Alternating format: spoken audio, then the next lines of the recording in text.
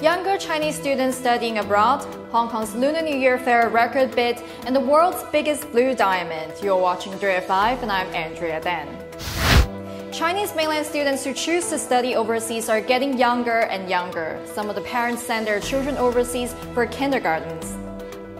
In the United Kingdom, for example, the number of Chinese students attending boarding schools for secondary education amounted to about 40,000 last year, which was a 30% increase from 2013.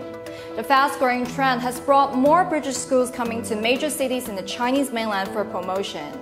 The number of Chinese students attending middle and high schools in the United States has also reached more than 30,000 as of 2013. In Hong Kong, the tender for stalls of the 2016 Lunar New Year fair saw a record-breaking 630,000 Hong Kong dollars bid for a catering stall. The bid was won by a wedding catering company which made the loss during last year's Lunar New Year fair. The company decided to try again this year without expecting to make a profit, but a promotion during Hong Kong's biggest event of the traditional Chinese New Year. The 2016 Lunar New Year fair will be held between February the 2nd to 8th, right ahead of the Chinese New Year. There will be more than 2,000 stalls selling traditional food, souvenirs, poetic couplets, and so forth.